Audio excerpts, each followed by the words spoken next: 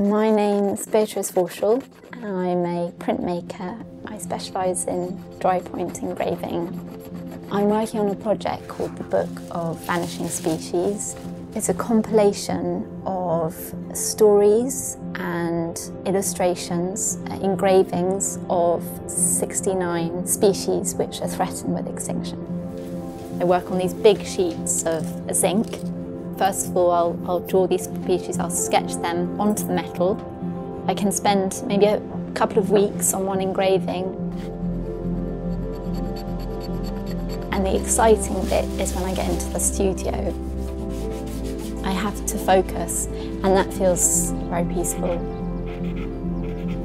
There's an element where you're slightly out of control. It's not just you, you feel like the press is doing a bit of, doing a lot of the work, but there's always an element of surprise at the end.